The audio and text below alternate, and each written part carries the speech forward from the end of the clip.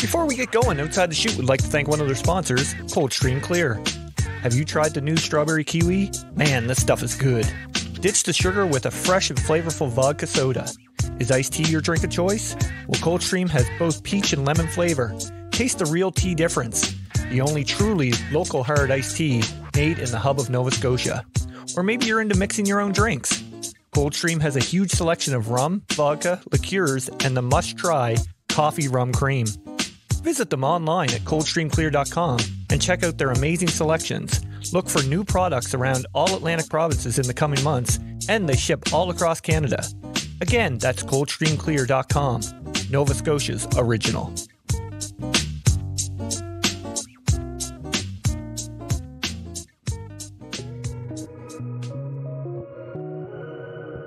Hey, hope everyone had a great weekend. Welcome to episode 35 of Outside the Chute. I'm your host, Randy Frame. NCAA Division I softball is back, baby, and did number 2 ranked Oklahoma Sooners ever come out in a big way on Thursday, defeating UTEP 29-0, setting an NCAA record with 13 long balls in the game. That's insane. Freshman Tiara Jennings started her college career off with a bang, no pun intended. Actually, there was. But Jennings went 4 for 4 with 3 home runs and 6 RBIs, and then followed that up with a 2 for 3 performance and another home run in a 9-0 win over Abilene Christian. Jennings would go 12 for 13 on the weekend, hitting .923. That is just crazy. Pitchers are definitely going to have to watch out for her this season. On to this week's guest, and we sat down and chatted with ISC Hall of Famer and Melfort, Saskatchewan native Keith Mackintosh. Tosh has had a fantastic career spanning over 25 years as a player and 10 as a coach. He is a 5-time Canadian Senior Men's National Champion, 2-time All-Canadian, 5-time ISC All World Team selection, and a 2003 Pan Am Games gold medalist, just to name a few. We're going to talk to Tosh about getting a start in the game in Saskatchewan, his midget and junior national titles with the 222s program, his many ISC and Senior Men's experiences, donning the red and white to represent Canada on the national team, and of course the 222's Fastpitch Program he is a part of to this day. Tosh was a pleasure to chat with, and we had a ton of laughs on this episode, so I'm sure you're all going to enjoy this one. So as usual, grab that drink, sit back, relax, cause here we go. I got the world in my palm, lights, camera, action, it's on. I can't describe what I'm feeling, ain't never felt this freedom. I got the world in my palm, lights, camera, action, it's on. Ain't never felt this freedom. Could you say that anything goes, anything goes, anything goes, anything goes, anything goes, anything goes.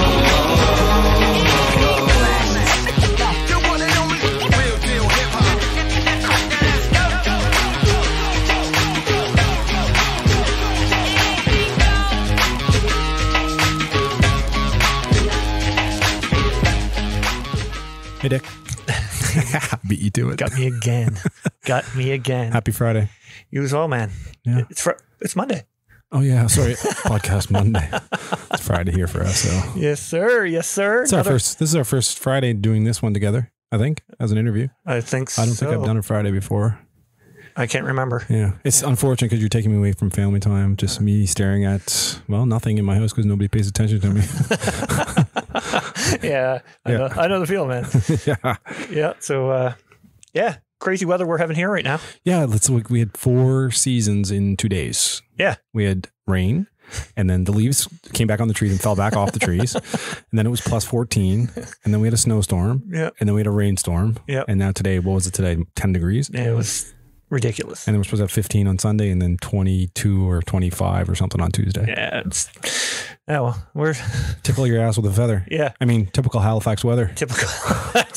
Exactly. So, I mean, yeah. And the funny thing is, like I was telling you earlier before we started recording here about talking to Tosh out in Saskatchewan that today it's minus 39 with the wind chill out there. That's toasty. Man.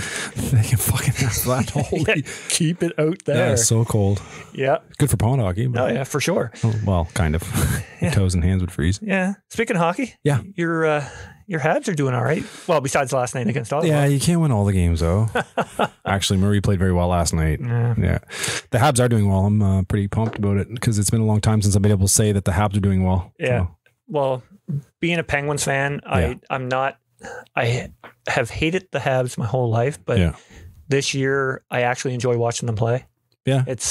I know it pains me to say that. But, well, you're one of those fucking bandwagon guys, is why. I follow Sid ever since Sid got drafted there. Yeah, I mean, I like the Penguins too, but I'm a Habs fan. I've been brainwashed since I was a kid, unfortunately. And it's hard not to cheer for Colorado with the amount of maritime content. 100%. Yeah, I love it. But now they're down in it with COVID, so Jesus, man, what the hell? Unreal. Yeah. There's like 5 teams now. Yeah, so they're postponed like a whole week or something of games. Yeah. It sucks for my hockey pool. It does. Did you notice though? None of the Canadian teams have been having COVID issues. I know. It's amazing. Speaks volumes right there. Yeah, absolutely.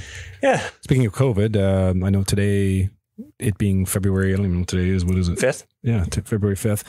The announcement came out today that they're allowing parents back into the rinks to watch the kids play hockey, which is good. Good for the parents, I guess, instead of sitting out in the parking lot. Parents will be definitely happy from the social media storm that you see on there of them complaining. Oh, yeah, I know. I don't blame them. I mean, of course you want to watch your kid play. You do, yeah.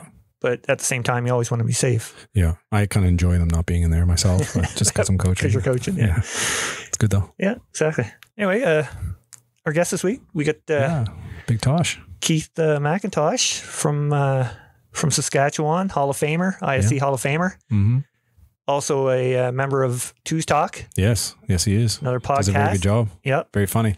Him and Dino and Donnie out there. I got to bring up this past week's podcast that they did with Varm and Greg Leather. It was, oh man, hilarious. It was hilarious. So I got to bring that one up. But I was fortunate enough to play against Tosh. He wouldn't remember who I was, of course, but I remember who he was. He was very good. Good left stick, and always put the ball in play. Friggin' right. Yeah, he was a good ball player. Yes, sir.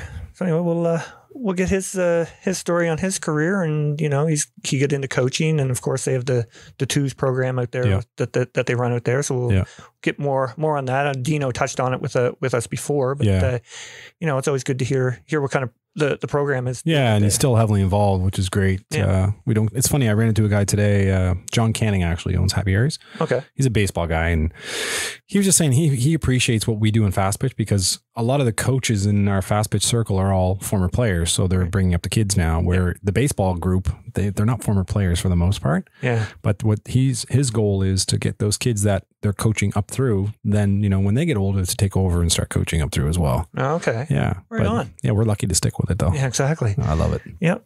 Anyway, well, let's get to Tosh and see what he has to say. Okay, perfect. All right, man. Yo.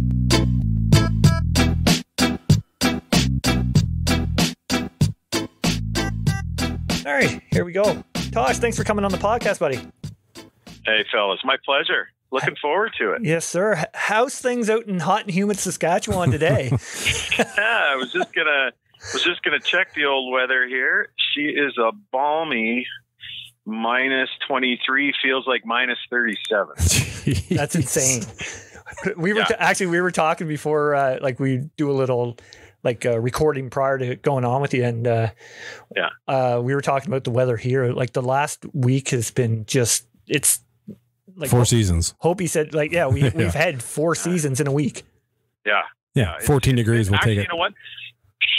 We've been pretty lucky. Like we've had a pretty mild winter. We had a cold snap here last weekend and then this weekend. So it just happens to come like when our travel teams are actually on the highway because we still have a little practice. Yeah. We can't do much, but we'd be cracking a lot of bats if we were outside today. But we've been pretty lucky this winter. Outside of COVID being a pain in the ass, we've been pretty lucky to keep the program going. So that's good. We're counting our blessings that way. Yeah, 100%. For sure. How is COVID out your way right now? You know what? It's not bad. We're getting, and I'm going to say this, and it's going to sound wow compared to you guys. We're getting a couple hundred a day, sort of thing. But Wow. It's been isolated a little bit. So it's been in some of the communal areas like Hutterite colonies, reserves, that kind of stuff. Okay, so we're seeing around Saskatoon. But to be honest with you, boys, I know 3 people actually that had it. Is that right? So it's just kind of whatever circle you're running in. We've been really lucky, knock on wood, that we haven't had anything through our program. So that is good. We've had some kids. Yeah, it's been good. We've had some kids have to sit out because of a scare at school or what have you. Right. But, no transmission through our program, so we're really lucky that way. That's good. Hopefully it cleans up, because it's not looking good for nationals this summer, for senior nationals anyway, just because of all the active COVID cases going on west of us, of course. But, well, I just hope that we get our act together. Government gets our act together on the vaccines and stuff, and we can get a couple circuit breakers, right? So, that's right. If we can protect the vulnerable and stuff, then for sure. That's our hope. But it'd be nice. I feel bad for those kids, going into their last year of minor and a certain age. Now they're talking maybe age. But I also feel bad for our Masters team, right? Because there's only so many bullets in the clip. That's you can only keep saying, we're going to nationals so many times. So, we're hoping it comes this summer, and fingers crossed. We're itching a little bit. So it was funny. I was talking to some of the boys this past summer. Obviously, COVID, 46 years. I had a 46-year streak. I didn't swing at one pitch last summer. Holy shit! Wow. I didn't. I didn't play with my brother's team or anything. We were kind of busy doing some small group stuff, and I just, I didn't want to go out there and embarrass myself, and so 46 years. Wow, man! Without swinging at a pitch. So that's very unfortunate, though. Jeez, it's a long time. Yeah. Well, it's one of those streaks that. Yeah. Oh well. That's crazy. It's over. Actually, the funny thing is, before we went on, I was saying to Hopi, I said, I was like, man, I don't think I've ever played against Tosh before. Like, I was trying to go through because you stopped in 2009, but then I was like, wait a minute, I threw against you twice at the 2018 Nationals in St. Croix. There you go. I was with Sydney. I pitched against you guys twice. That's right. Yeah, you guys murdered him. Yeah, you guys kind of. Well, I don't know if I did. I think I was 0 for weekend, 0 for St. Croix, I think. But well, we're pretty lucky. Like we got a bunch of guys that still wanted to play, and I mean, guys that played at a fairly high level, and it's been good. And of course, you got Fathead there still throwing, so that helps us. And, we picked up Trevor Ethier, the ageless wonder, last year. So, but it's funny, we look at that stuff and we look at, you got Dino and you got Ethier, and teams are going, wow. But Al Muley, nobody knows who Al Muley is. Right. He's been the top pitcher 2 years in a row and hasn't given up a run. He threw against us in that semifinal game in St. Croix. Yeah. Shut us out 7-0. Yep. Holy shit. So, I mean, so I think it's stellar defense at third that really gets us going, but whatever. Pitchers, they're going to, prima donnas are going to take over. Yeah, exactly. Now, actually, before we get on to your career, I got to talk about the podcast side of things. You guys in the Twos talk out there with you, Dino, and Donnie. How you liking the podcast side of things? You know what? It's fun. And Dino talked about it when he was on with you guys, that Sean Colburn, a buddy of ours that, we've played ball with for lots of years. Yeah. He's the chicken farmer from Delisle. Yeah. He's riding around on his tractor during COVID listening to all these podcasts. And he said, you guys should do one. And I'm like, yeah, we could for sure. And then it's the direction on where you want to go. Like, do we go spitting chiclets? Right. And shut down the game, and parents would never let their kids play with us ever again. Or do we go the other way? So we decided to go the other way. But I really enjoy yours too. I'm going to take a shot at Peaches. Oh my God, dude! Dig in, brother. Hey, did he ramble on a little bit? But the thing is with Peaches, like played with him for a few years. His memory's unbelievable. Oh yeah. He's not a shy person by any means, and he went on and on. And man, I was like, oh my God, you would not believe how bad I had to piss by the end of that. I believe it. I believe it. I totally believe it. Which is weird too, because when Peaches is in the circle, you know, there's guys out there that are human rain delays. He just gets the ball and goes. Yeah, yeah. He's just in a hurry. It's like he's got a date. I got to get out of here. Yeah, man. Wow. Yeah.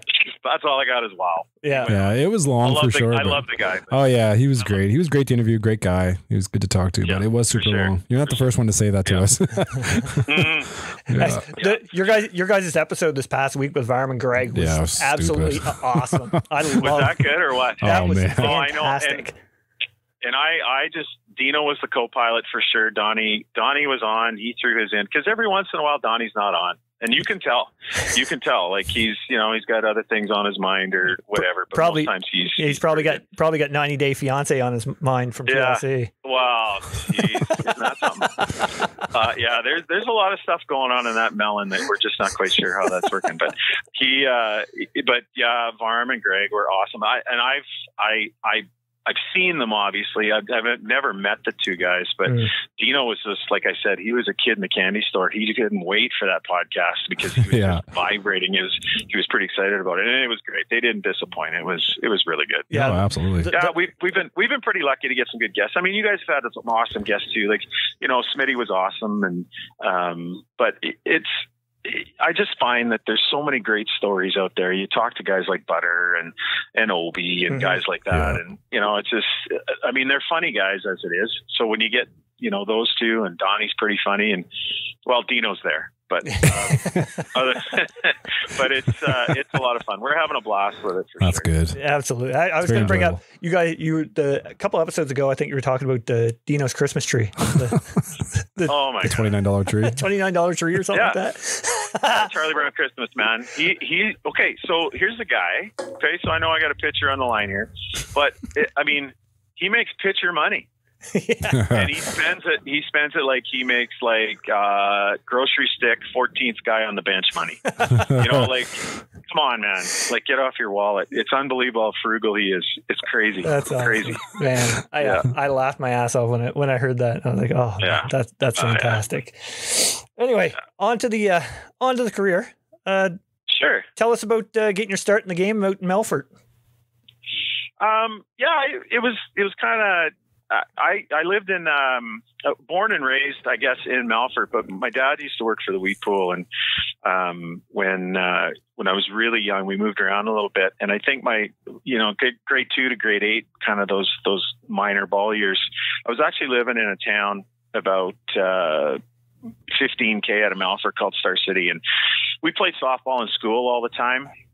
But after school, it was baseball. And kind of got going with that. Like, here's the thing though, I don't remember playing any games.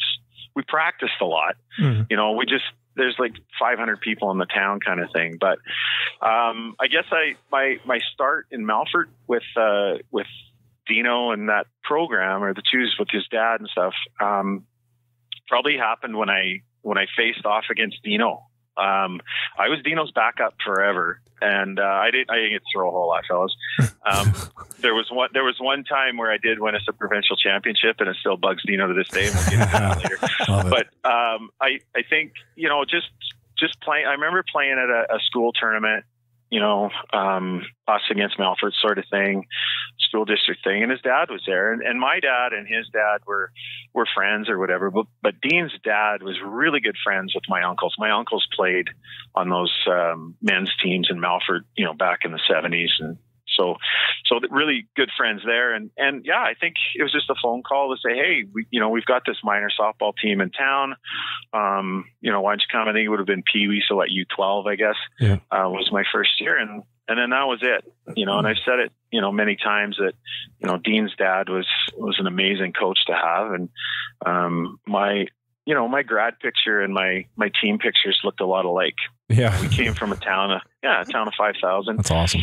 As we started winning, I guess we picked a few guys up, like some names like Dewey Dyke, and we had, you know, pitchers like that, and Jimmy Kleimenhagen joined us, and you know, it just kind of went from there. When we needed some pieces, it went. But yeah, we were pretty successful. But that's all we did. All we did was play ball. Like, it was hockey in the winter and ball in the summer, and But I guess, I'll give him some kudos because I imagine I'm going to shit on him most of the time. But when you get to stand behind that big right arm, you win a lot. Oh, God, for sure.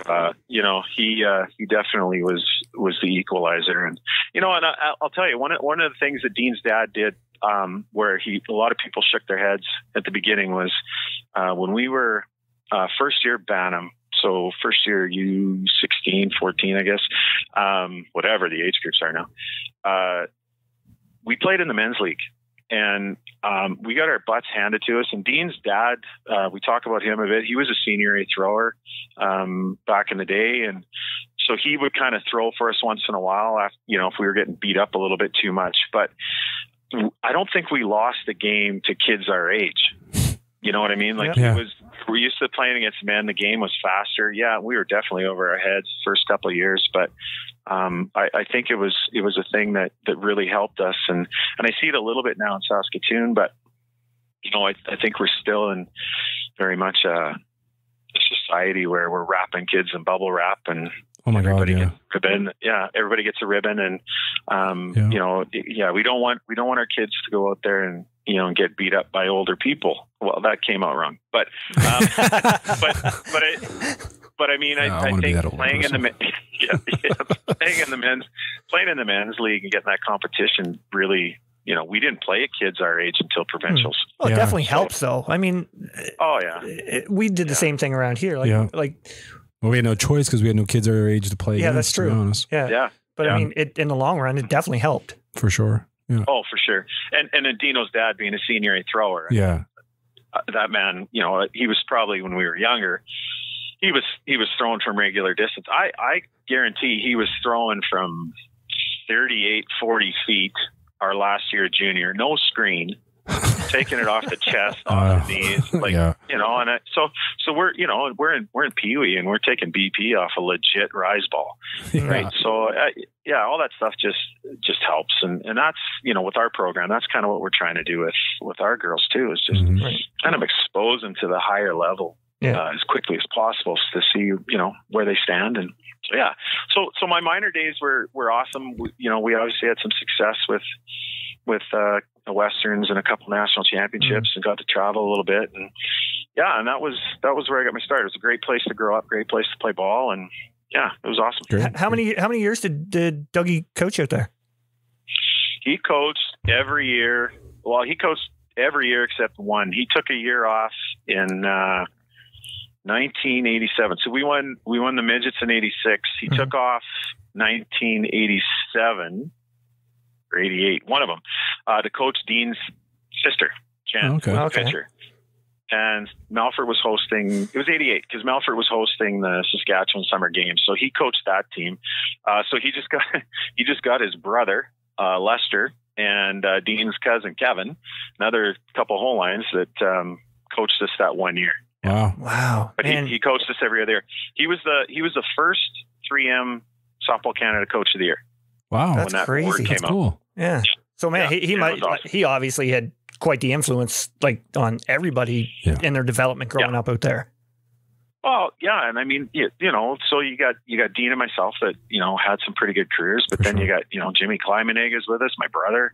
There was a lot of guys that went on to play decent ball out of that town, and I think had it been a situation where guys could stick around and if you weren't farming or in that industry, there was really not much for us at that time. So, if guys could have stuck around, we probably would have had a senior team. But yeah, it was time after 89. We all kind of graduated as junior. It was time to go. So. Right. Now, you mentioned the national titles. You'd win the midget and the junior national titles. What do you recall about those national titles? Anything big?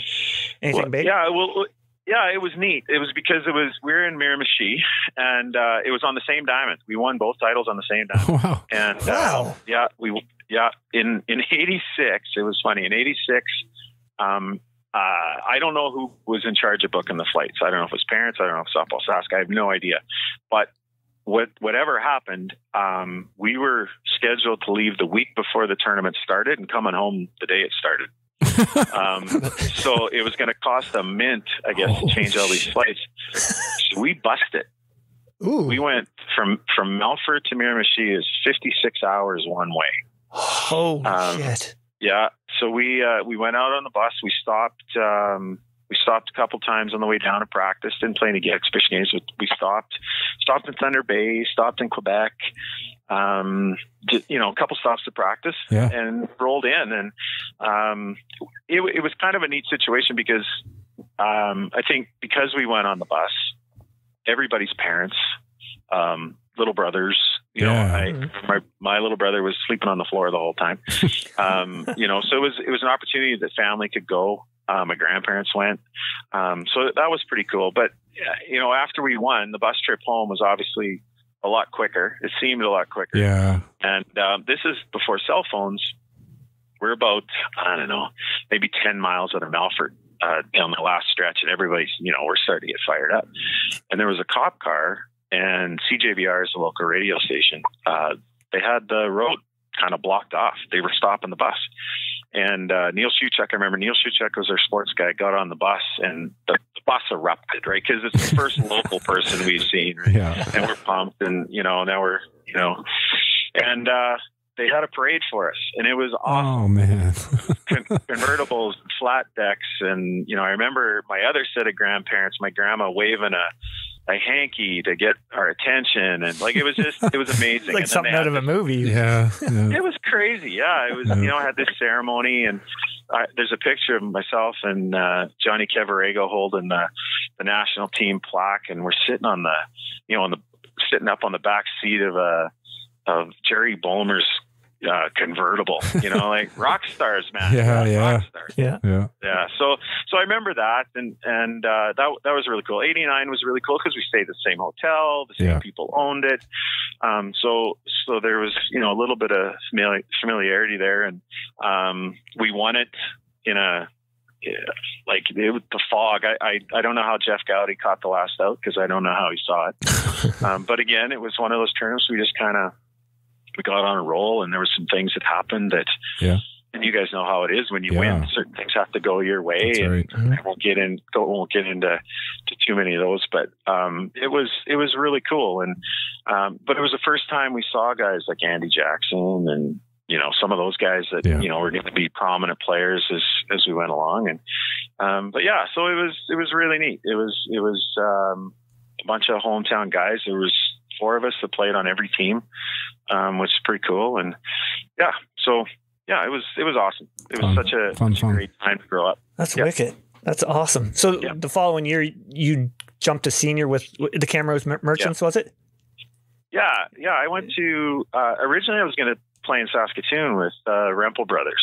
And I was set to move into Saskatoon and play. I'd gone to New Zealand that fall, and played part of the season. And how was that? It was okay. Yeah, it was okay. I played with Tiaroha. I was the only white guy on the team, and which was different. Yeah. But I remember Johnny Lomax was our pitcher, and he had played World Junior before. But at the time, Johnny Lomax was really starting to make his name in rugby.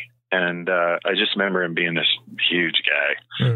But it was good. It was fun. I had a good time, see Mark Sorensen, guys like that for the first time, and play against them, and made some lifelong friends for sure. But I came home, and Rempel Brothers had a spot in the infield. I would have been the third guy, between shortstop and second. They had some veteran guys, which is awesome. And then Dale Dirks decided to come home, and Dale was playing in Camrose, but living in Saskatoon, and he decided he was going to stay. So I was out. In a matter of 24 hours, Dougie Arnett, who was from around home, gave me a call and said, "Hey, you want to come to Camrose?" And I'm like, "Where's that?" But yeah, sure, I'm in. Yeah. So I went out there, and it was probably the best move for me. I know that, Rempel was a great organization, and play near home would have been awesome.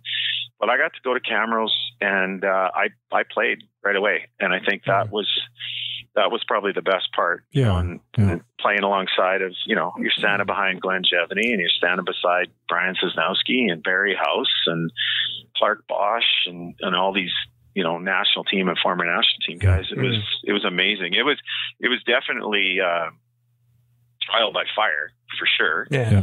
Because, you know, you're playing every game and some games are better than others. But I always said that that move was probably the best thing that could have happened to me, in that, you know, Dean's dad, Doug, taught me how to play the game, and Brian Cisnowski taught me how to cheat. He's the guy that taught me, you know, how to read hitters and, you know, how to kind of the game within the game, you know, that sort of stuff. Doug Arnett taught me how to load bats. You know, so it was all that, it was that education. And of course, you know, and I've heard most guys that we talk to in our game, that's when I first got to go to the ISC. That's when, you know, senior nationals. I mean, you thought you were pretty good coming out of junior, you know, national champ, you know, and then you go, I'm not that good. Well, that's what I was going to ask you, how you found the adjustment compared to junior.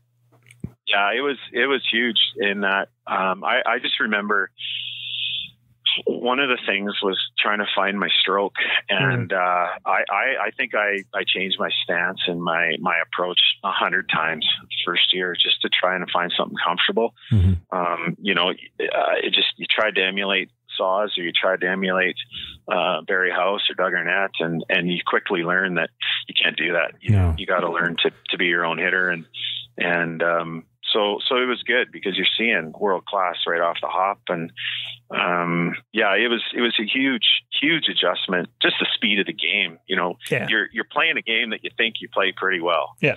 Until that first time. So, but it was great. I mean, the 5 years in Camrose were amazing. I ended up going to school in Camrose. I went into the sports store one day, and the guy at Sid that owned Sid Sports introduced me to Bill Luke, and Bill Luke was the coach of the college hockey team in Camrose. It was Augustana, now it's under the U of A. And he said, "Hey, Sid says you play a little hockey." And I said, "Yeah, play a little hockey." And 2 weeks later, I was in school and did my degree in Camrose. Yeah, it was unreal. Jeez, that's good. Wow. Camrose was such a great place. If I wasn't here, I'd be there. Is that right? Is that right? Yeah, for sure.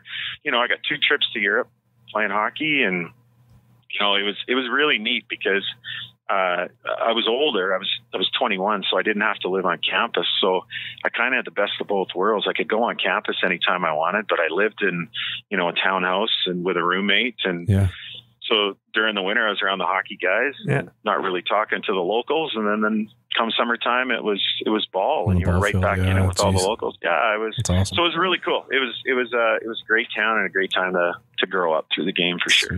Who's the better hockey player, you or Dino? Well, you can ask Dino. I think, and he's made jokes of this before. He says that we should be living on my NHL pension right now. But he definitely, it's amazing watching him play hockey even now. Like, our family team plays in a tournament back home every November, and he still straps them on for, you know, one time a year. Yeah. He's got amazing hands for a big man. He needs, you know how they say he could beat guys in that guy's got such great hands, he could beat 5 guys in a phone booth. Yeah, Dino needs way more room to turn around. But he's got slick hands. His skating, I'm a way better skater. But he was pretty good, and he got drafted. It was awesome. I just found that I was in the wrong era. Been in the air where there was no contact. That would have been Tosh, I hear you. I hear you there, man. I'm in the same boat with you there. Yeah. Well, it was funny. We talked about, you know, and just kind of going off the tracks here. Donnie's not here to pull me back on the track. So, sorry. But we talk about our midget AAA team. Like, we had Curtis Lasician, Jeff Odgers, Kevin Cheveldayoff, Kevin Kaminsky, Cam Brown, Dean Holine. It just goes on and on and on. It was an awesome team, and Jesus. So it was, So I mean, I always loved hockey, and but ball was my thing. And when I was done playing college, I played. I think I played like 3 games a senior, and I just didn't want to do it anymore. I kind of finished out the year, but I really got into officiating. So. To me, that was the best. I worked the SAS Junior League for 20 years and got to travel all over Canada.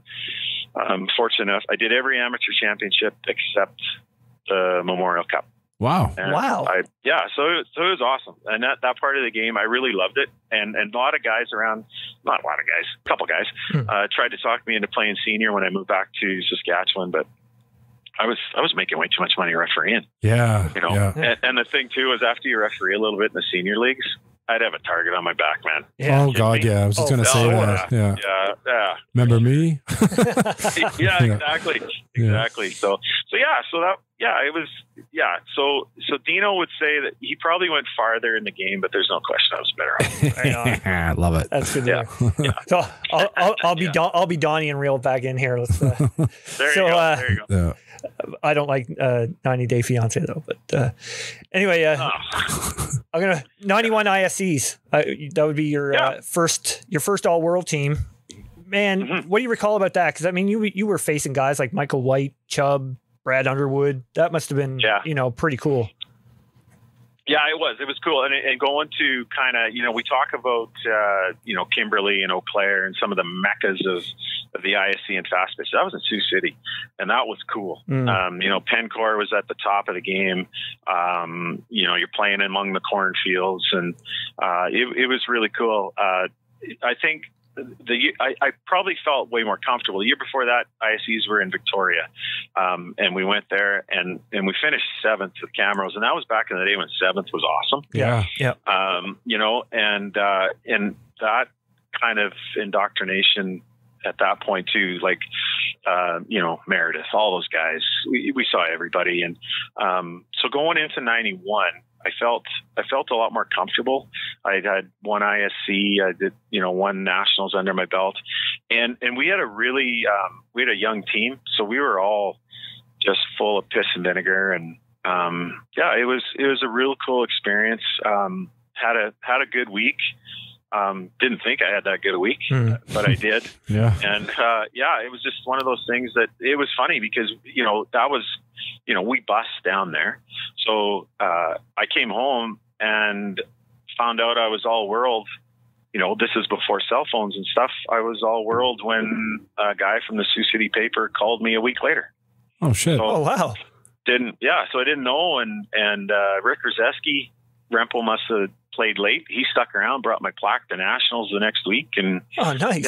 So it was cool. It was again, it was one of those things where, and that's the thing, boys. I don't think I ever considered myself, quote unquote. You can't see me doing air quotes, quote unquote, a guy or anything like that. I just thought I was a really good role guy. Yeah. And I chipped in. One of my lines was, Dino, you can't hit 2-run shots without me. Right? Like right. my job is to get on base and put the ball in play and play some defense, and that's so when that was kind of my attitude, and some weeks were good weeks and some weeks weren't, but so that was 91. It was pretty cool because at that point you think, geez, maybe I'm not as bad as I think I am. Maybe I'm starting to get a little bit at this level. Yeah. So so it was pretty rewarding, and it was awesome. It was awesome. Right on. I'm gonna jump to 96. Being named to the Canadian national team. What did it mean to be able to put that red and white uniform on for the first time? I remember standing in front of the mirror for it felt like a day and a half. It was about 15 minutes, and I just stared at it. And I still have it. It's one of the jerseys I got to keep. With the old Softball Canada logo, and it was really cool.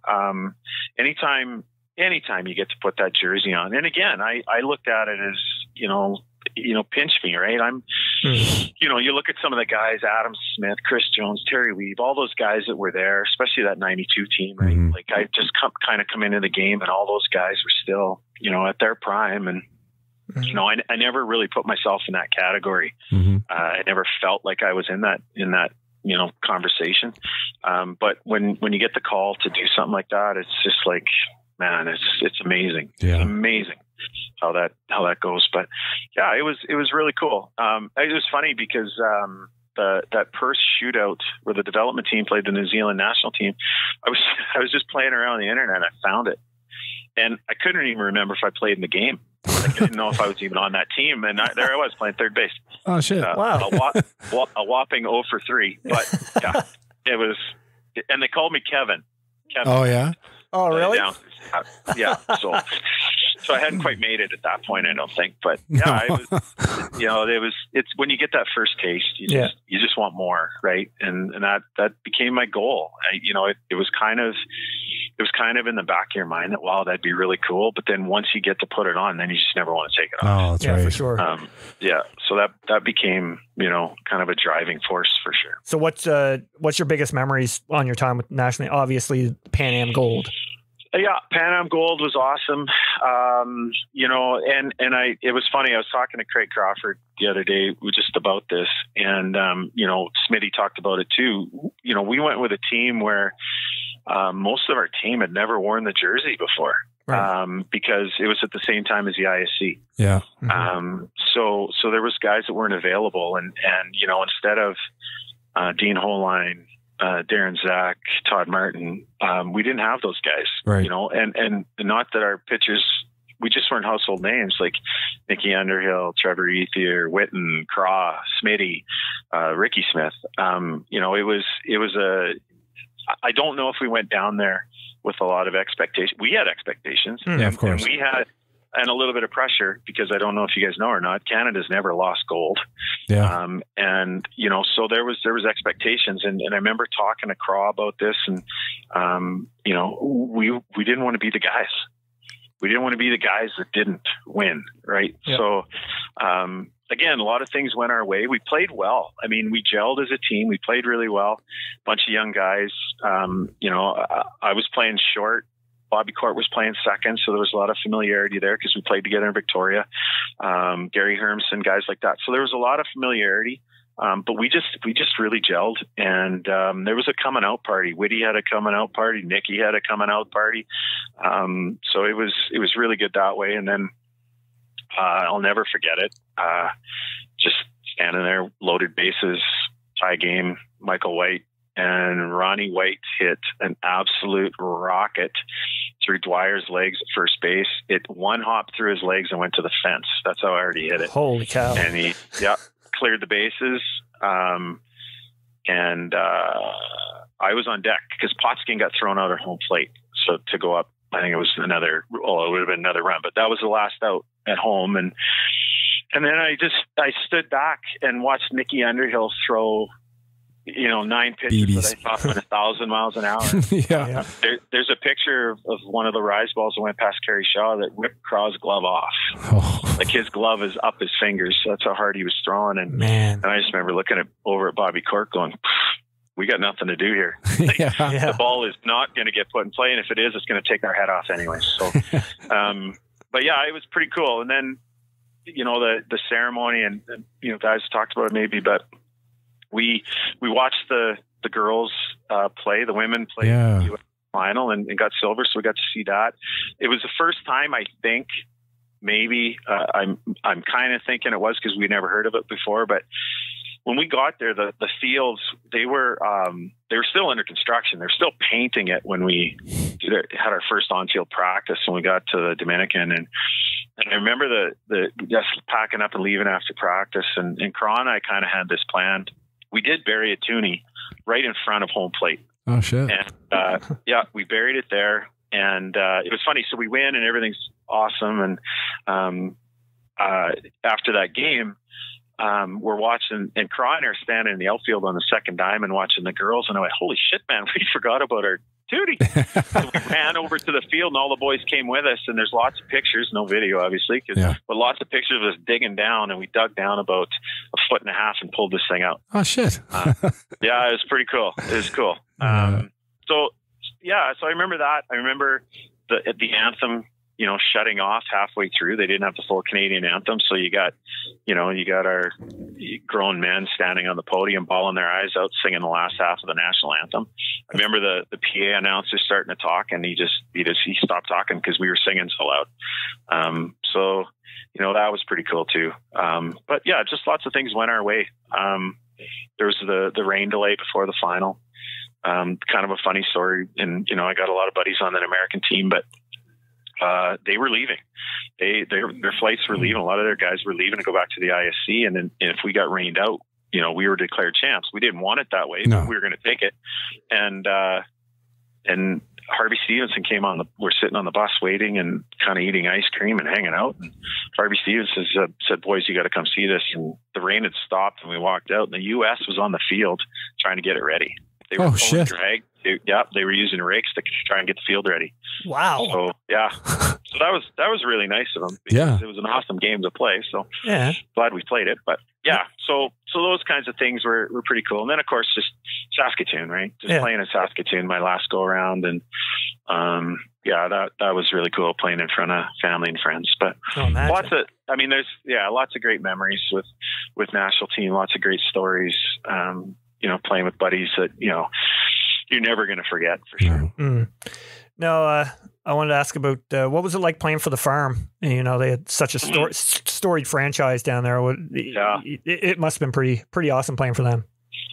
Yeah, it was. It was pretty cool. And so the year before, 2004, I played with Calgary, and I think we got third that year. But we won nationals that year. Dino went off because we've talked about, the home runs he gave up, and the one that Jody Ite hit over the shitters.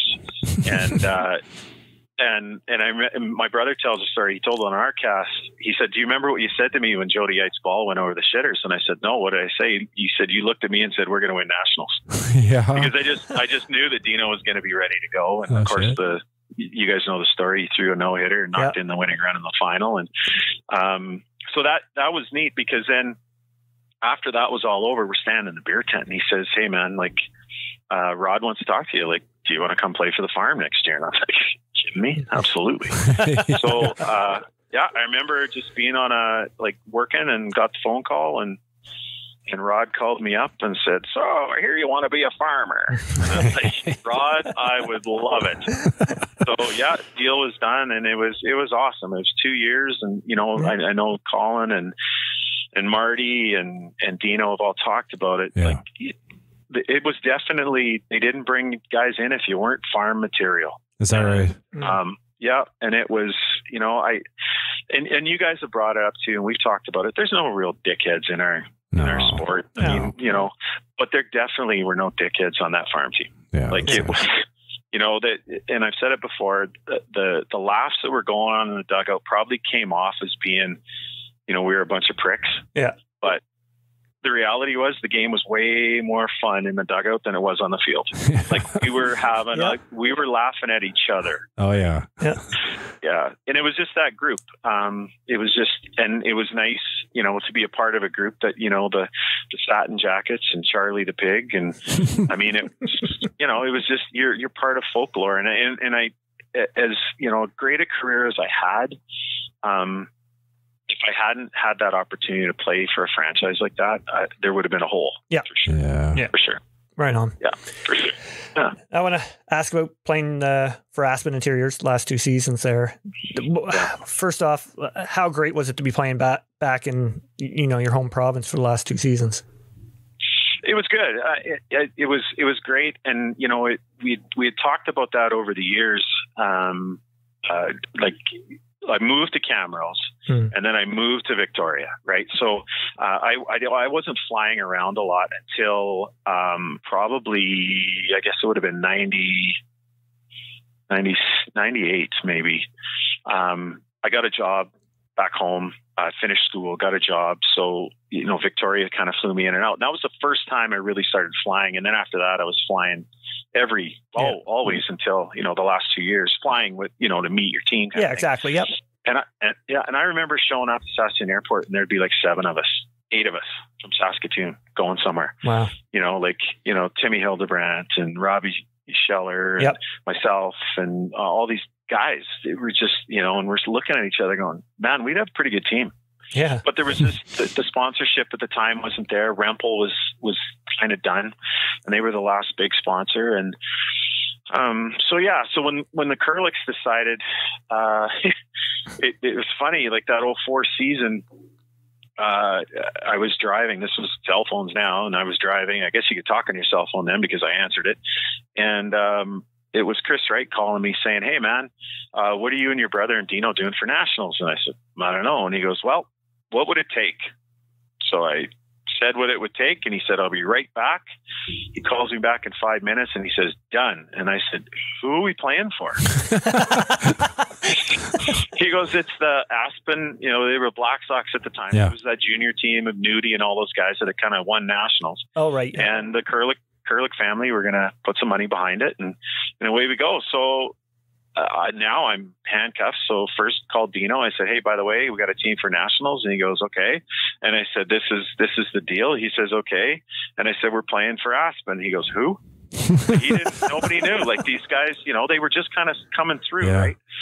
And and we had the miracle showing in St. Croix where, everything went our way. Like Steve Langley beats the host, so we don't have to play the host right away. And, it was weird how that whole thing went. We won't get back into that. But that's where it kind of started. And Kurlick's got a taste for it. And, great sponsors, great people. Jay ended up learning a lot from different coaches that had kind of helped us out along the way. Larry Lynch helped us. Chris Wright helped us at a time. And he learned a lot and ended up taking over the coaching reins. And then 2006, I guess, is when, after things kind of, 2006, we were in Prince George and it didn't go great. I had a bad experience. Anyways, Malali, that was the Malali where my son got sick and I couldn't go to the qualifier right in Mexico. Oh, that's right. Yes. Yeah. So Lolly got to go to that one. And I mean, he didn't need that. I mean, he would have been there anyways, but that was the kind of year that I think they decided, enough is enough. We're going to go after it. So that culminated in that, 2007, put it together. 2008, they really put a good team together. And it was just, I liken it to playing for the farm. It was a bunch of guys that, a lot of guys that call us the misfits. And, we kind of were, I guess, but we had some pretty good players. Yeah, I guess. And, we had a pretty good lineup, but everything just kind of clicked. And guys went off. Dale Levy went off that year, and Obi had a great year behind the dish, and Dino and EC, Ricky Smith, Scrappy, Greg Crawford was all world that year. My brother had a good year. It was just Daryl Joy. It was just went on, and it was a different guy kind of every weekend. And the only final we lost that year was the ISC. Yeah, I was going to ask. I was going to ask about. I read that you guys won every single tournament except for that ISC final. Like that's unreal, and that's the one title you don't have, right? Yeah, thanks, man. Appreciate that. Yeah, but I mean, Dino told us to say that. Yeah. just a kick in the tits right there. Yeah. Welcome to the podcast. Okay, Did Dino tell you to say that? Friggin' Dino tell you to say that? No. Damn that Twos talk. I've lost in the final 3 times. Man. And two were heartbreakers, and one was just get me out of here. Yeah. We ran out of gas in '97. The farm put the boots to us in Victoria, and we were the host team. And the loss, Claire in '95 with the farm, we were up 2 going into the last inning, and and Corey gave up some shots, and God, it wasn't Corey's fault or anybody's fault. That's a good team. That was County. Yeah, that's right. And then against River Sharks in Kimberley, and again we're up. But I think what lost us that wasn't the fact that Dino, he was throwing absolute pellets, and he wasn't throwing any harder he wasn't throwing any less hard. I think he got a little tired, flattened out a little bit, and but what people don't talk about is the fact that we had the River Sharks in the undefeated game in a mercy situation, and we couldn't push to the last run across, and then we played a marathon and they beat us. Oh, no way. Like 1918 or whatever the hell. Right? Which meant we had to play the farm again. So we had to play one more game against the farm. And, that went our way. Yeah. But yeah, I think if we don't play that extra game, I think we're in obviously, we're in better shape. But yeah, I mean that's you lose in the final 3 times, but you know what? I was in the final 3 times. Exactly. Not a lot of people can say that. No. Yeah. Oh my God, a lot of guys can't say that, and it fortunately for us, the year ended, in 2008 on a great note, winning nationals at home. Yeah. That was a great experience, because it was kind of those years where we played the 3 Nations Cup was at home and nationals were at home, and then the next year worlds were at home, and it was a really awesome way to end the career and playing in front of amazing fans. Like stands were packed all the time, and but 2008 was an awesome year. It's just unfortunately we didn't get her done in the ISC, and then the next year we had some changes, right? With prawn rules and stuff that happened, and we had a really good team, right? We had Nikki Shales, Lucas was throwing for us. We had a really good team, and I think we might have got 3rd, 4th. I can't remember. You were 3rd. I was looking at that today. 3rd. Yeah. Lost to the Patsies, I think, right? Yeah. And and God bless Dino. He went to Kitchener and made the best of it and got his ISC, and nobody in that park besides his wife was happier than me. Did you get to play against him in that tournament? Yeah, no, he wouldn't have wanted that. No, he's still got a bump on his leg from a line shot I hit up the middle. I had to throw that in there, boys. Yeah. Oh yeah. No, never got to play against him. But just I watched like everybody those last outs. I was probably 6, 8, 9, 10 beers deep by that point, because we were. And I was done because I didn't go to nationals that year. Aspen didn't go to nationals in 2009. And I just, after Worlds and then playing the ISC, I decided that was it. I wasn't going to play, go to nationals in 09 with anybody. So I was done at that point. But watching Dino, get those last outs was awesome. Nobody in the game deserved it more. Yeah. He came in for Marty there and just absolutely shut the door. Like he was throwing BBs there.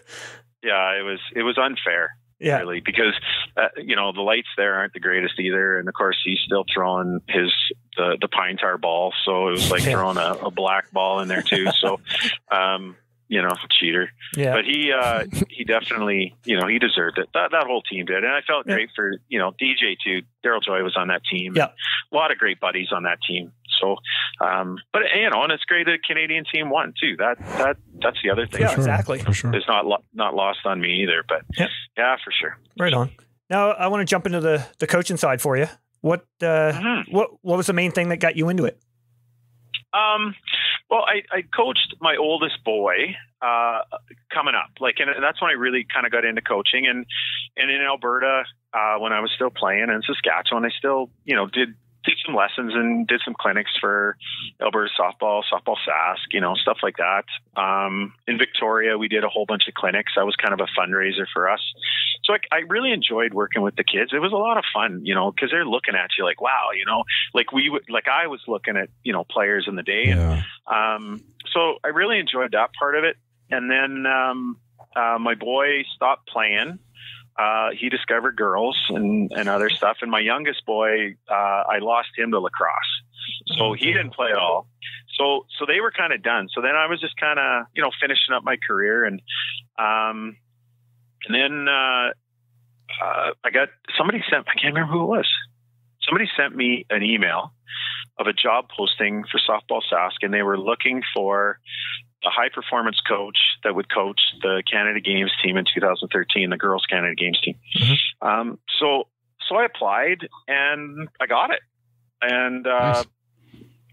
Kind of surprised and had to get my level 3. So, and I had I had up my level 2. And so I went through my level 3 and that was, 2011, 12, I guess, getting that team together. And then in the fall, I guess, in 2012, Smitty gave me a call. Mark gave me a call and said, hey, we're redoing the coaching pool for the national team program. Would you be interested in now that you're in the coach and be interested in something like that or applying for that. And I said, yeah, for sure. So I applied and got the gig, and I thought, yeah, okay, I'll be in the coaching pool, maybe do some clinics or camps or whatever it was. And then next thing I know, Mel Basilio's giving me a call saying I'm her infield hitting coach for the junior women's team. And I'm like, sick. Well, this is pretty cool. Yeah. Yeah. So in 2013, I coached the Canada Games team, and then I was on Mel's staff for Worlds in Brampton. So that's really where it got going. And I'll tell you what, fellas, I might have more fun doing that than I ever did playing. Is that right? Yeah, it's well, I don't hurt anymore. That's one thing. Yeah, true enough. But I really enjoy it. I had some really great experiences, obviously, with the national team, and we're that third, fourth, fifth kind of country. Japan, US, or on the female side are the big teams, and I learned a ton. Learned a ton from Smitty. Learned a ton from Mel Basilio, Allie Bradley, Haley O'Neill, some of the female coaches that I, had the pleasure and honor to work with. And, and then, so I did two years as the assistant coach and Mel's hitting coach. And, we did okay, finished, we didn't do okay in Brampton. We should have done a lot better with the staff we had. Like, we had Groenwagen, and we had a good team. And then in 15, we got fourth, lost to Megan King in Puerto Rico. Right. And then 2017 or 16, I guess, after 15, Mel said, yeah, I'm done head coach. She was just going to focus on the senior team. And Smitty asked, is something you want to do, take over the head coach? And I was like, yeah, man, I'm excited. I'll give it a go. Sweet. And so got that opportunity and finished fourth in Clearwater on the most atrocious call I've ever seen in my life. Tell us. And I don't blame umpires a bunch, but it was just, we were playing Puerto Rico. We had loaded sacks with none out. Loaded sacks with none out in the sixth, and it was tie game. And kid hits an absolute rocket to the shortstop, and kid at third base, as soon as the ball left the bat, I'm screaming back because it, got to make sure it goes through. Yeah. Kid makes a great play, and our kid, jams on the brakes, dives back, and it was like a bang, bang play, like hand on the bang, ball arriving. Yeah, and the Japanese umpire came running in, and she rang her up, and I was like, and there's a video where I'm actually reaching down to help up the runner, say good job on getting back, and then this umpire comes running through, and it was brutal. It was brutal. I not one F-bomb was dropped, but I was upset. I went to the umpire, and I don't know why I remember this, but I do. He was a Kiwi, so whatever. And I went back to home plate, and he said, yeah, Keith, I know, and we got to get this call right. And he's blah, blah, blah. And he walked me all the way back to the third base coach's box and turned around and said, sorry, Keith, it's our call. What? Oh, my jumping. Yeah. And that stunned silence just was like, what? Are you kidding me? So anyways, we're 2 out, and next kid walks. So now we're loaded up again. The next kid hits a long sac fly to center field. So, had it not been, and the softball god the same, a walk would have scored one run, a sac fly would have scored another. Yeah. And, we probably win that game. But, so it, and then it all came together in 19, in California. The kids played well. We had an awesome run, and, we lost 2 games. We lost to Japan, lost to the US, and beat the Aussies, in the bronze medal game to win the first medal for Canada. And, nice. And like the intestinal fortitude of Lauren Benson and Maddie Hickenbottom. I still watch that game once in a while, and 4 out of the last 5 pitches are changeups, and I'm like, that's nuts. No. Yeah, it's crazy. And Trevor Ethier was our pitching coach, and I think he called 3 pitches all week.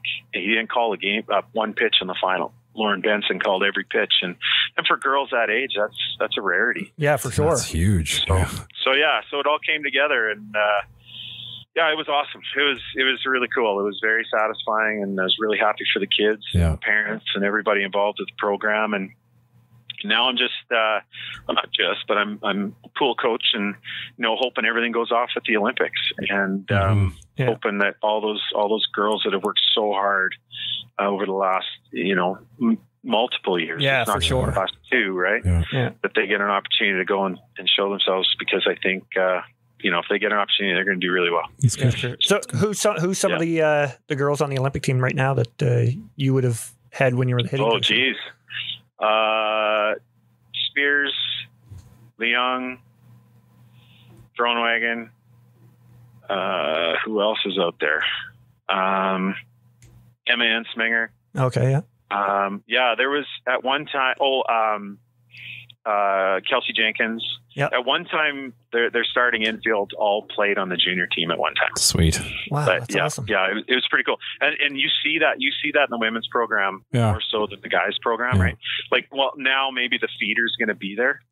But I'm trying to think, like on that 2009 team, I think Jody Ait was the only guy that played on the junior team. Is that right? Wow. Yeah, because it's every 4 years, right? Yeah, that's right. Yeah. I know. I missed that age group. Dino missed that age group. Yeah.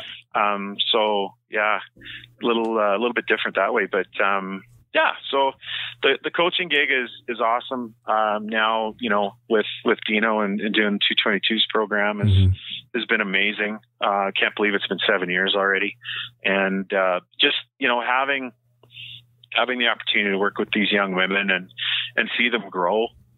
We're graduating a player, Jordy Chartrand, she started when she was 11, and she's the only original player left from our first year, and she signed a Division I full ride to Central Arkansas, and I mean, this kid's throwing a 67 mile an hour drop ball. Like it's awesome.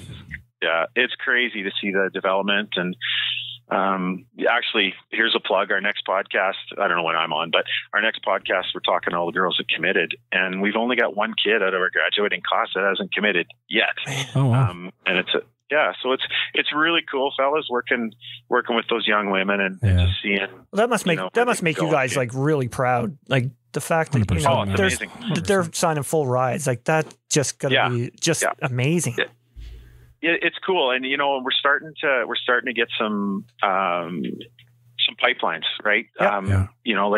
Like Jody. Well, we can't announce it yet. Well, there's another pitcher going to Buffalo, where Jody Henniger is the pitching coach. So that'll be the 4th pitcher out of our program to go there. That's awesome, right? So so it's having those connections, I think, is huge for us. But it's just we coach them like we were coached. Yeah, and.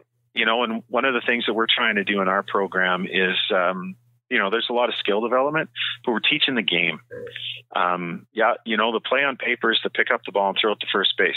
But then what do you do? Right. And, do you have to throw it to first base? What if you fake throw and check the runner going from third? Just little different things that we're throwing wrinkles in that, this is by no means any shot at coaches in Canada right now. But the fact is they don't have enough time. Our summers are so short. That's right. Seasons are so short. We get these kids from essentially the end of August to April, and then we send them back, back to their club teams. And so we get a lot of opportunity to work with these kids, and phenomenal kids, phenomenal parents. It's very satisfying to see these kids grow in the game and really start to love it and have a passion like we have for it. Yeah. So it's pretty cool. It's really cool. That's awesome. It takes you guys to give back because of the passion. Randy and I kind of talked about that earlier too. Having coaches that have played the sport and love the sport as much as we do, it's so beneficial for the kids. No question. Well, for sure. Yeah. We're having Dino and I are running around like 16-year-old kids. Yeah. Right. Like we're always hooting and hollering, and we say that to our instructors, let's be awesome today. Let's not suck today. Let's bring the energy, and if these kids are down a little bit, then let's bring them up. Because, right. And the thing too is you have no idea what these kids are going through, right? In their personal lives and stuff like that. And hey, don't kid yourself. It is not lost on the fact that Dino and I know nothing about the female gender. So, it's a huge huge learning curve for us. Sure. We say some dumb shit sometimes. But more Dino though, you're supposed to say. Yeah, well, for sure. Well, yeah. Well, but the best part is with Dino, he says it and then he forgets that he said it. It doesn't really matter, right? But just working with these kids and just whether they go to school or not, we just hope we're a positive influence. That's right. They continue to play the game or get their kids when they have kids into the game. And we're just our hope is they leave our program amazing ball players, but better people. That I think that's kind of puts it in a nutshell. Yep, beautiful. Sure, that's awesome. That's awesome, Tosh. Anyway, we'll on to the last segment, which I'm sure you know, it's the Player Association. We're gonna. I've been wondering what names you're going to pull out of the hat, fellas. So I've had to dig up some garbage on a bunch just in case. Okay, I think I may have got some that you're familiar with. Okay. Okay. First one is Dougie Chase. Dougie Chase. Wow. Doug, talk about bringing energy. Dougie Chase was he was one of the most energetic guys that I ever played with. Him and Dave Badavinic were good buddies, and I always thought that, playing against Victoria and watching Victoria, I thought, man, what a bunch of pricks! Like they are so cocky. They are, and but then you play with them, and you realize that they're not. They're not putting on a show. That's just who they are. They are energetic. They are always loud. They are always talking. Handle catchers with the best in the business. You think about some of the pitches that Dougie caught over the years, not only in Victoria, but with the national team, and with the farm at one time. Just a great leader. And I've never seen a guy that size hit the ball that far. This is back in the days of aluminum bats. I remember him denting, the green Louisvilles or the black and gold Louisvilles. Yeah. He would dent a bat every BP. And I don't mean dent it, I mean crush it. Yeah. Hit the ball hard, rocket for an arm. Just an all around great player, but a great team guy. Nice. Great team guy. Right on. Next one is Corey Garou. You said it right, Randy. I said it right, yes. I figured it'd be Roo. So I've had the pleasure of most of my career, I've roomed with one of two guys, Fathead and Corey. Corey was my roomie in Victoria. Again, I just think I wish that he had played a little longer and had the opportunity, because I still think now, he got his Hall of Fame and that's awesome. But I think sometimes he gets forgotten in the talk of some of the all-time greats, only because maybe he was on the West Coast. He wasn't in Ontario or the Midwest until, he went to the farm. He had that big year with the farm in the ISC. But there's a guy that had more talent in his pinky than a lot of guys playing the game, standing in the circle, that had in their whole body. Yeah. Like I've never seen somebody with as much raw talent and ability. Like his spins were so pure. Just effortless too, right? And gas. He just threw gas. But again, a great team guy, would get fired up. When he got fired up, everybody got fired up because he didn't show that emotion very often, but just an absolute gem of a guy. And if he would have been, maybe not on the West Coast, but in Ontario or say the Midwest even longer, he'd be in that discussion with the all-time greats for sure. Right on. Yeah. Next is friend of the podcast, Colin Abbott. Abby. Well, I never saw Colin make a mistake in the outfield. He always, he didn't get to as many balls. And of course he had, I always said when he was playing for the farm, we should have put him in center field because we could have bookended him with Wolfie and Rosie. Yeah, exactly. Right? With Rosie playing center field, he had to go a long way right. Right. But if you just split the field in half and if Abby just stayed out of the way, it would be fine. Right? One of the worst dancers on the planet, for sure. But probably one of the best teammates, and obviously when we talk all-time greatest hitters, we talk about, I would never teach a kid to hit that way. You can't teach a kid to hit that way. And if any of our kids were taught to hit that way, they wouldn't be going to school. Right. But Abby's swing is unique, and his approach at the plate is second to none, obviously. But yeah, definitely, if not the greatest hitter to come out of this country, he's in the top 2 or 3 for sure. Yeah. And I know it's tough to judge guys from different eras, but I think Abby, the way Abby approached the game, the way he played the game, the way he was a teammate, it would have gone across all eras. It wouldn't have mattered. Yeah. Right on. Yeah. And he's not fast. He can tell you he's fast. All right. These last 2 you're probably familiar with. Pat Mackintosh. Patty Mac. Love him like a brother.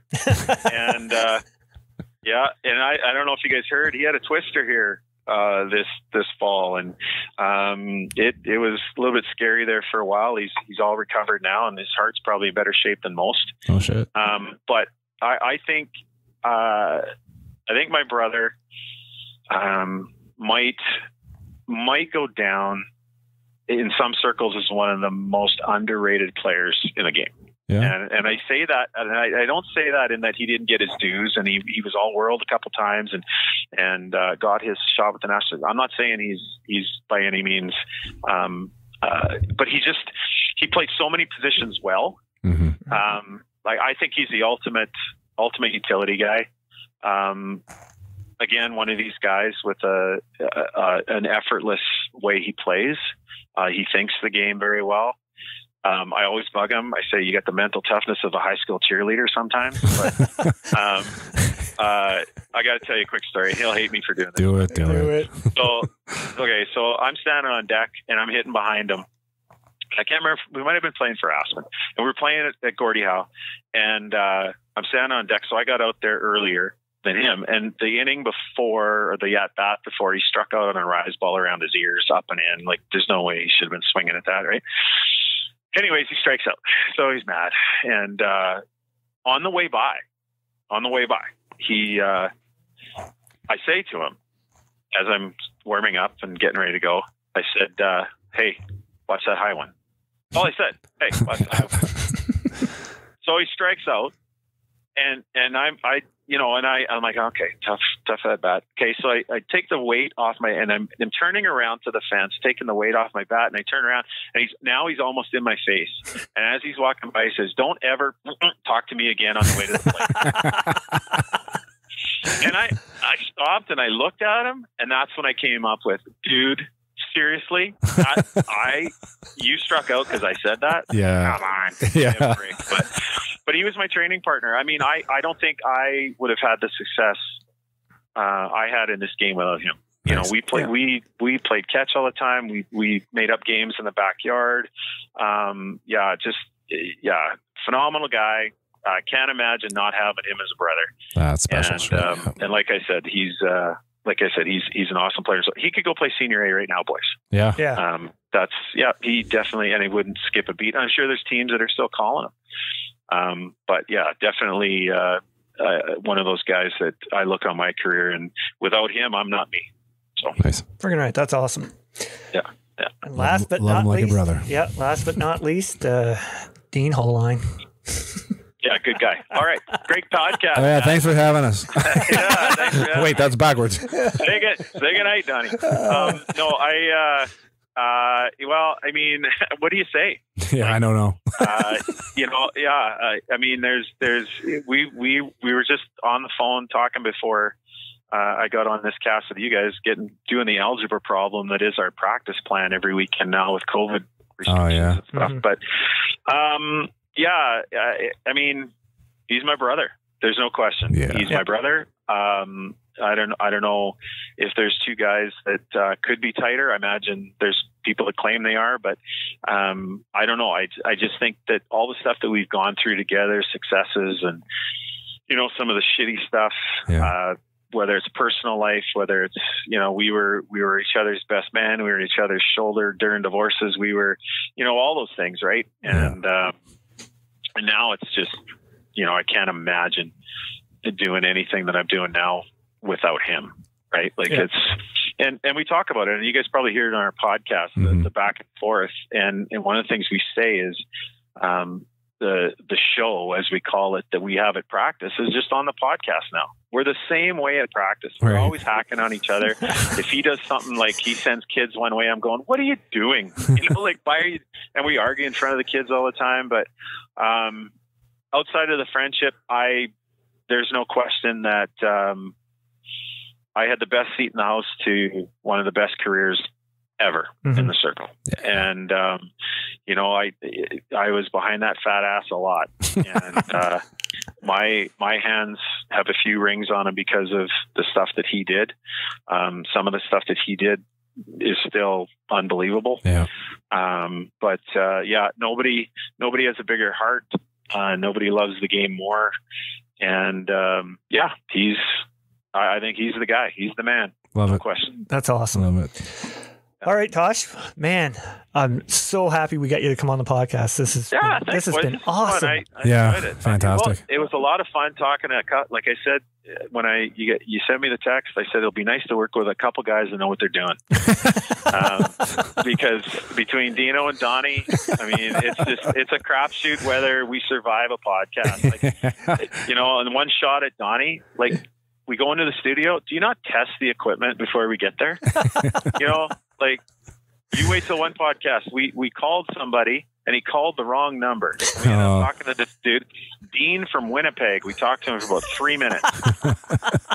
That's the kind of shit that I deal with all the time, fellas. So it was awesome working with guys like yourselves. But yeah, keep it up, boys.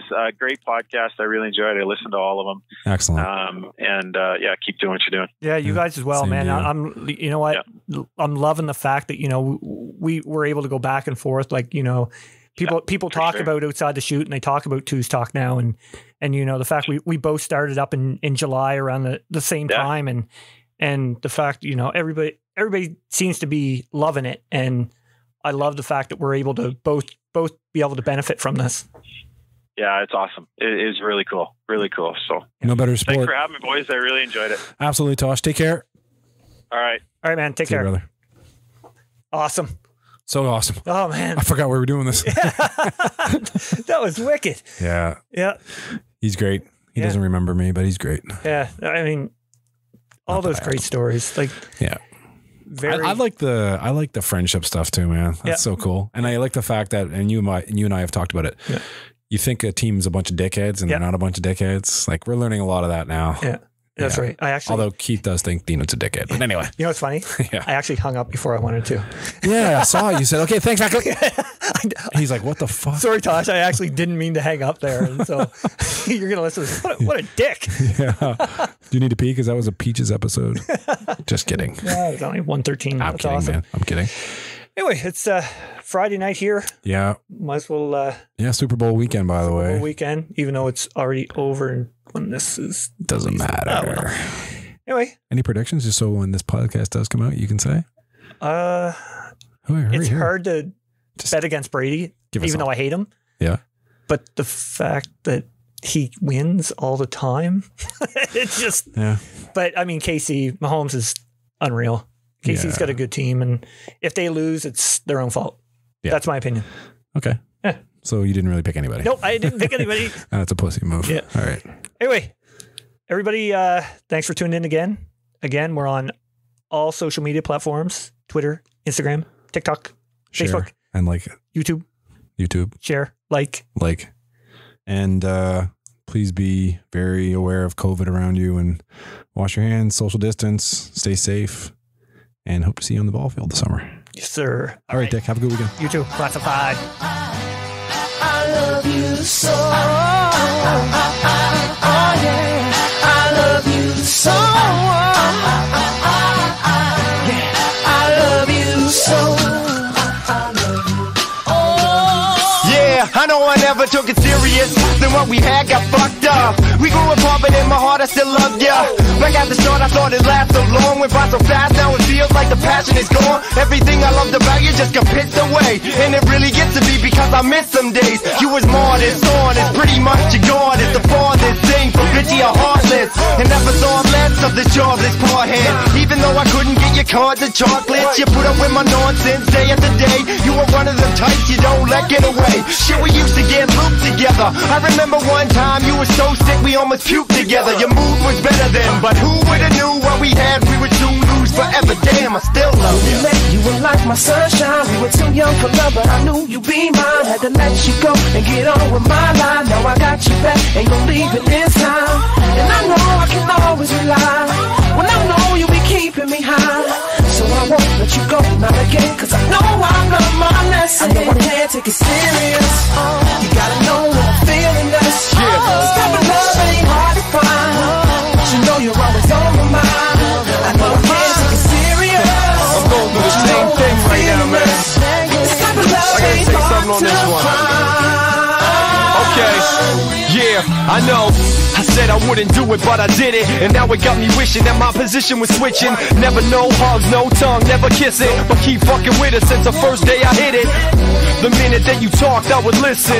You made the way that I walk a little different. I like your vibe, like the way that you feel. Your hairstyle from the start, now you're paying my bills. I gotta love it.